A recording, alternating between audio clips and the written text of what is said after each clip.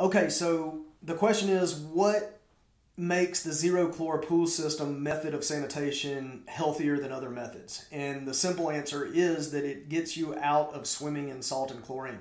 These harsh chemicals and the byproducts produced by them are harmful to the skin and eyes. You can check on scholar.google.com and just do a quick search for negative health effects of salt, negative health effects of chlorine, and you will find many, many studies out there confirming this to be true.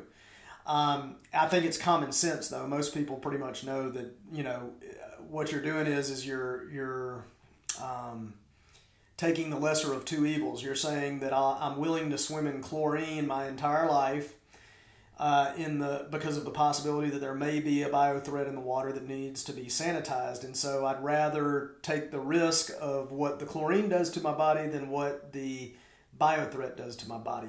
But the Zerochlor system produces highly sanitized water. And by the way, you can check the website, zerochlorpoolsystems.com, to see the raw data on the water lab results from the University of Georgia, which randomly tested swimming pools in the Atlanta market that are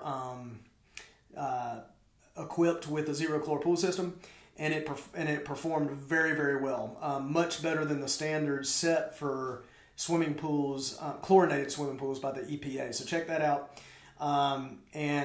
Basically that's how it does it. It allows you to swim in highly sanitized but non-toxic pool water.